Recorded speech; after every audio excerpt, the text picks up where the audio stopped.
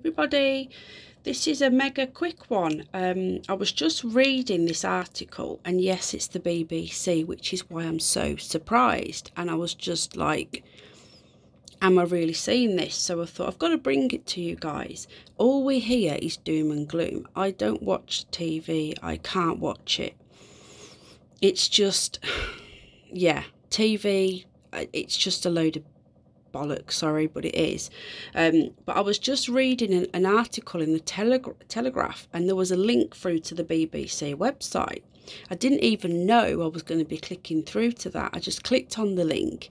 It talked about there's actually been professors at Edinburgh that are saying that we should ease the lockdown and stop overreacting. So I clicked on it, and it was at the BBC, and I'm like, what? So I just wanted to bring this article to you. You won't see me today. I haven't set it up the software to do it because I didn't know I was going to be bringing this video. So it's just me talking today. So coronavirus, is it time to free the healthy from restrictions? And this is really coming from the BBC. I'm absolutely gobsmacked. Just, you know, not a lot shocks me, but this did.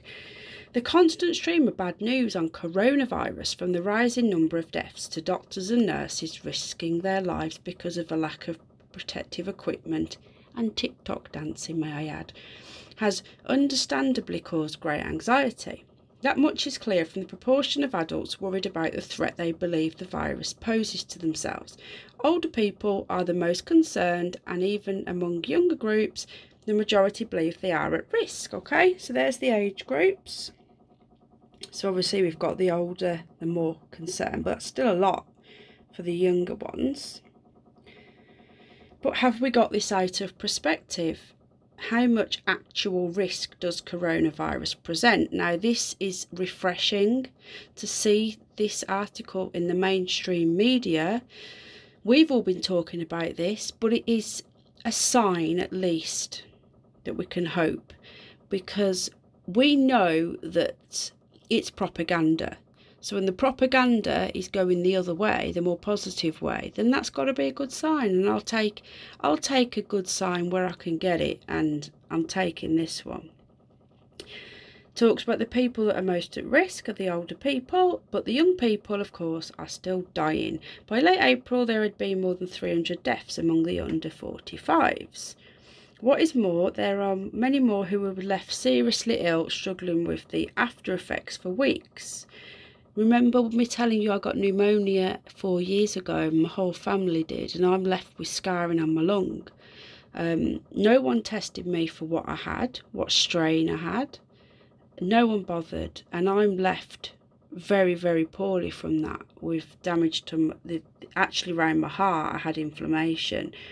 So, you know, I'm left with this health condition now, severe asthma, but nobody's investigating that or even knows what strain I had of virus or bacteria.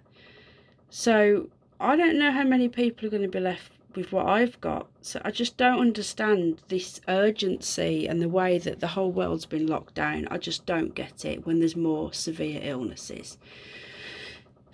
Sorry, so most deaths have been among older people. And then we looked at the deaths here. Now remember, these deaths are fake. Remember, they're recording COVID-19 deaths from motorbike accidents, car accidents, people that are dying of cancers.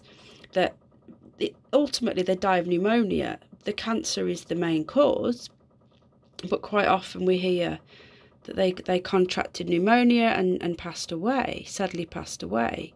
But where they were putting pneumonia before and not the actual strain or the reason for the pneumonia, it's now just COVID. We don't have any pneumonia deaths in it, apparently. We don't have any flu deaths anymore. It's just COVID. So I would take these figures with a pinch of salt.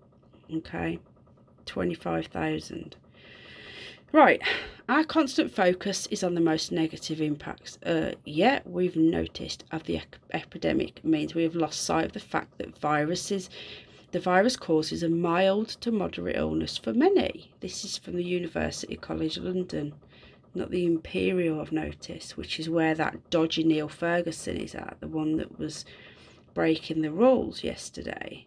and got the sack.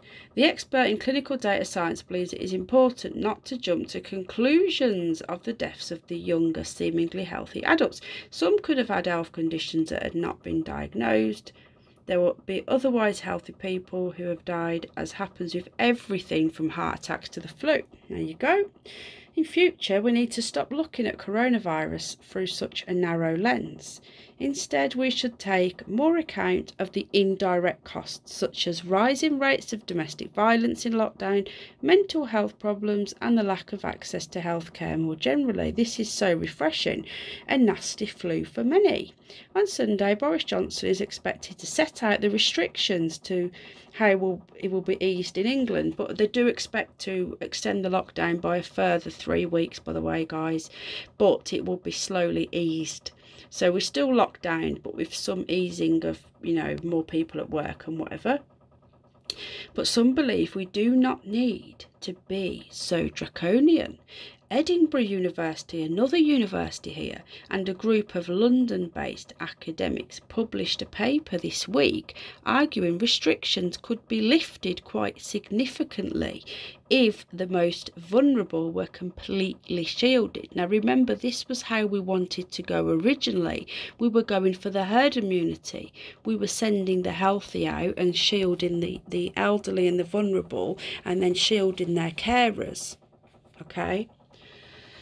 But then we had the massive U-turn, thanks to that Professor Ferguson, who broke his own rules anyway. You couldn't make it up. They probably will make a movie out of this one day, It'll go down as the biggest hoax in history. There's a China just laughing at us, So they want it lifted significantly. That would require the continued isolation of these individuals, that's fair enough, and the regular testing of their carers, or shielders as the researchers call them. If we could protect them, that would require very good access to quick testing and protective equipment. The researchers believe we could lift many restrictions and allow a controlled epidemic in the general population, i.e. herd immunity. Good hand hygiene, isolating when you have symptoms, and voluntary social distancing where possible would be needed. But people could return to work and school in a matter of months. The majority could even be eating in restaurants and going to cinemas. For the non-vulnerable population, coronavirus carries no more risk than a nasty flu.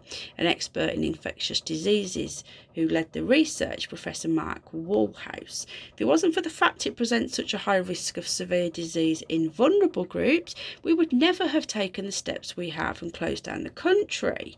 If we can shield the vulnerable well, there is no reason why we cannot lift any of the restrictions. It's come at a huge economic, social and health cost.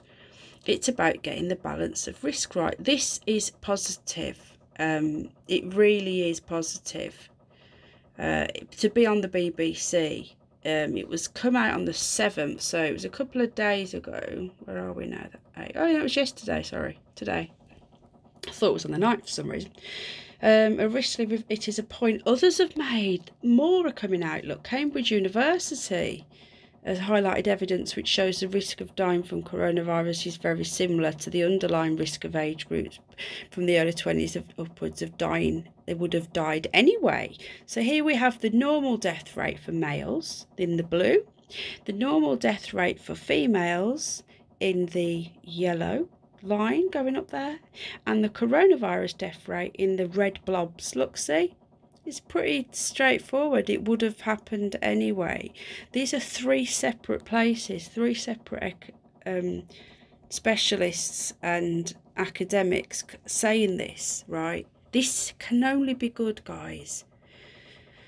The mainstream media are the mouthpiece, the propaganda for the deep state, for whoever's in charge. I don't think Boris is in charge. I think they've kicked him to the curb. Where is he? He doesn't look right. Is he a clone? I ain't kidding. There's something going on here, okay? Is this because that professor's been disgraced and it was all him that wanted the lockdown? So they look that ridiculous now. They're going to have to U-turn.